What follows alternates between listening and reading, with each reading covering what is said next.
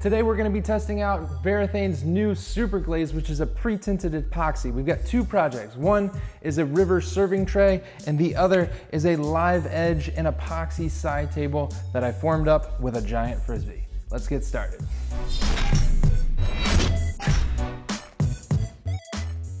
So when Varathane sent me this Super Glaze, I knew that I wanted to do something kind of cool incorporating wood with the epoxy. However, I've seen these river tables done all over the place, so I decided to make a side table. And when I was shopping around my local lumber yard, I found these wooden cookies. So I needed a mold in order to cast the epoxy. So I stumbled upon this extra large 18-inch Mega Mother Hover Frisbee. And it actually looks like the perfect mold. And this is, instead of using like a silicone mold, I know those can get pretty expensive, and this is gonna be a one-time use. Turns out that the Mega Mother Hover is the perfect size for a side table. So I've got the big Frisbee, the cookie, and then I've got some legs that I'll later be attaching to the base. So let's go ahead and get this position where we want to and start mixing up our epoxy. Now, the cool thing about this epoxy is that it is a two-part pre-tinted resin. So it takes a lot of the work out of coming up and mixing colors, as well as you just pour these two containers into a mixing tub, mix it up, and then you're ready to pour. Now we're gonna be using classic gray as the color for this project. However, they do offer other colors such as turquoise and aged wood.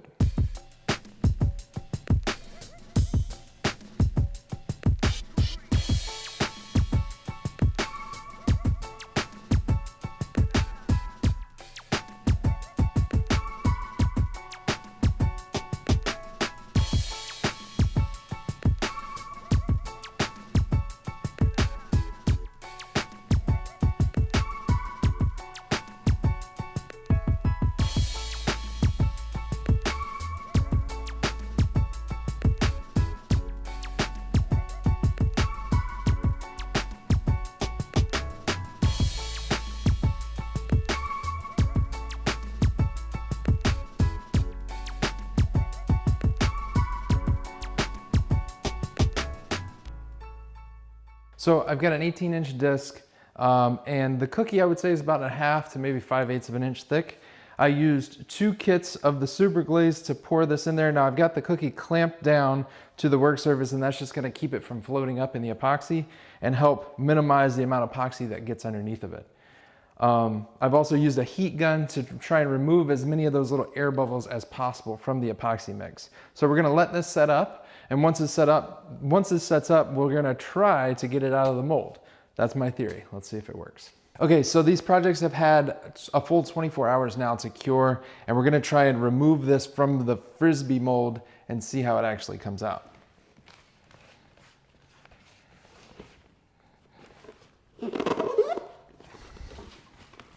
It's actually coming out of here pretty good.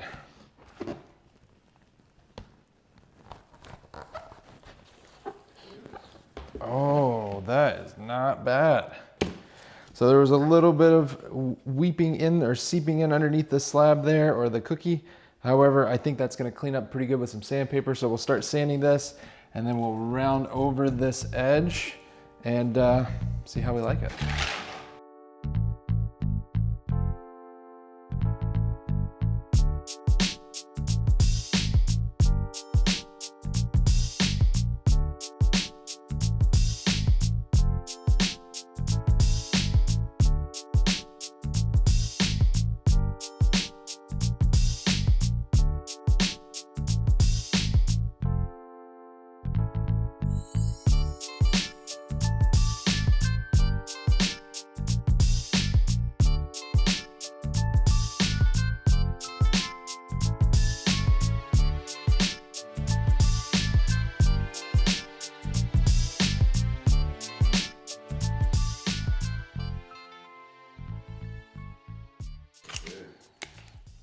Okay, so we got the top of it sanded. I didn't really do too much to the bottom, but it's looking pretty good. I think one of the things that I probably should have done first was seal the wood so that the epoxy didn't kind of like weep into it. There was like some areas that I couldn't get the epoxy quite all the way out of the wood. So if you're doing this project yourself, make sure that you seal it first. Now I've got these cool like mid-century modern legs. I've got 3 of them, which is great because a 3-legged stool or table or whatever doesn't have any wobble to it. So I got the angled plates, and we're going to mount those plates to the bottom of this tabletop and then get them right where we want, mount them, and then we'll come back and we'll wipe on poly the whole thing.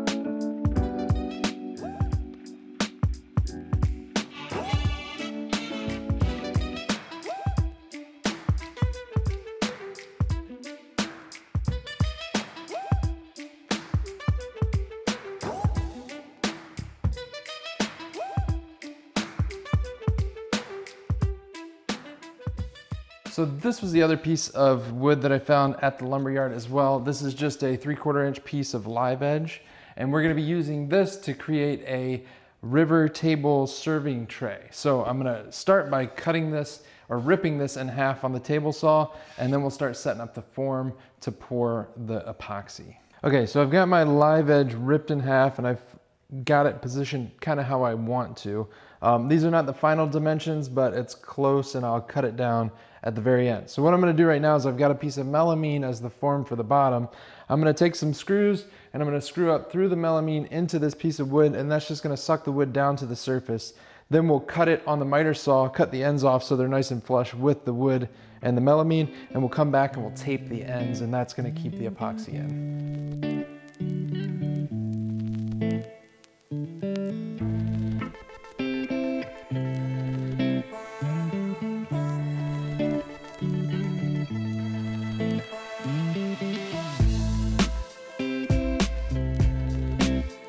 Now, in order to dress this project up a little bit, I actually found some really cool stone mosaic tile at the hardware store, and I've gone ahead and ripped some of those off of the mesh backing, and then we're gonna lay those in there when we pour the epoxy, or before we pour the epoxy.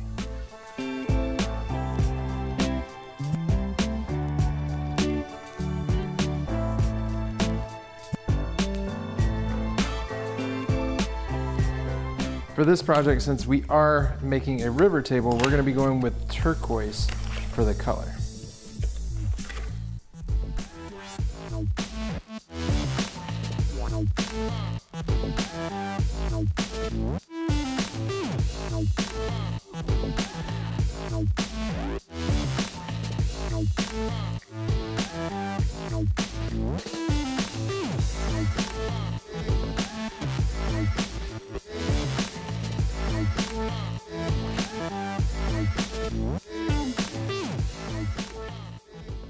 And I'm gonna go ahead and peel this tape off, and we'll pop it off the form.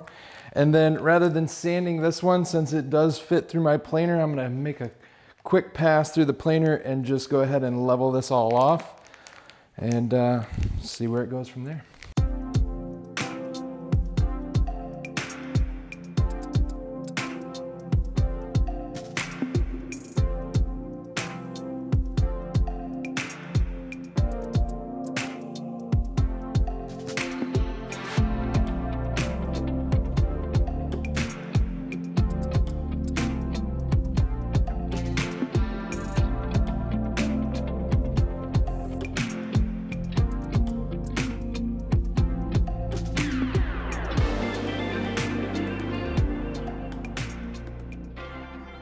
So when I formed this up, I made sure to leave the stones a little bit into the form so that I could come back and clean this up with my miter saw on both ends. So I've got a little excess there. So I'm gonna come back right now with a miter saw and trim off both ends and kind of get down to our final product.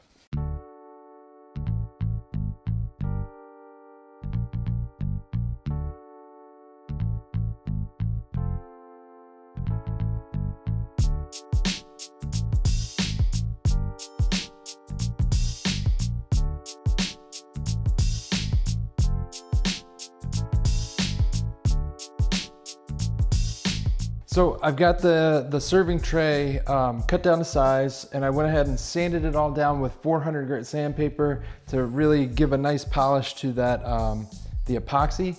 And now I'm gonna come back with our wipe on poly. I'm gonna apply a few coats of that. We'll add some rubber feet on the bottom as well as a couple of handles to be able to handle the thing. And the project is done.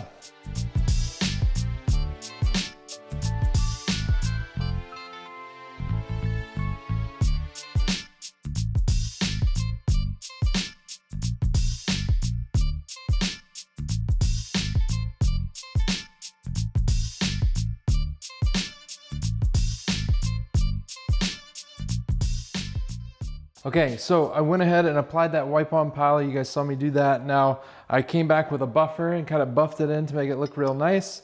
And we've got a couple of handles that we're gonna be installing just about an inch or so from the edge on either side. So I've just gotta drill those holes and attach those handles, and then our serving tray is done. Our side table is looking good as well. So overall, I would say this is a success. Now there's a couple of things that I've kind of learned throughout this process, which one was that the live edge tends to trap a lot of air. So if I had to do this over again, I probably would have painted some of that epoxy onto the live edge first, just to make sure that that air didn't get trapped underneath of that, as well as some of the stones also held a couple of air pockets. So there are just a few bubbles along that live edge. So that was one of the things that I learned along the way. Otherwise, like I said, projects are turning out great. The side table, the Frisbee had a couple of little ripples in it, so it's not completely flat. However, for a $6 form, I would say the extra large Mother Hover is a pretty good deal.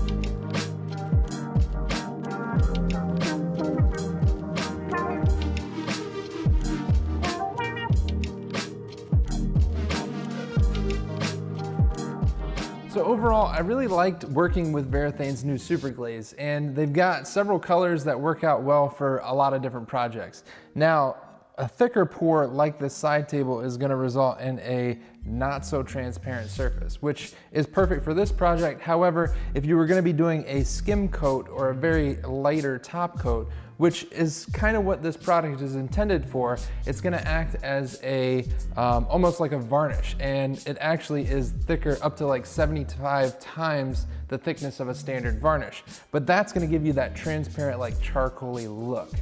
Same thing with the blue, or the turquoise rather, for the Super Glaze. Since this is a thicker pour, it's gonna turn more blue, whereas if you were doing just a top coat, this would give you that greener turquoise look. So I hope you guys enjoyed this project, or these projects rather. I loved how both of them turned out. However, I definitely learned a few things along the way. If you want to learn more about both of these projects, make sure you click that button right there, and that's gonna take you on over to the website. If you haven't hit that subscribe button yet, make sure you hit that one right there, and you won't miss out on any future projects. Until next time, be safe and happy building.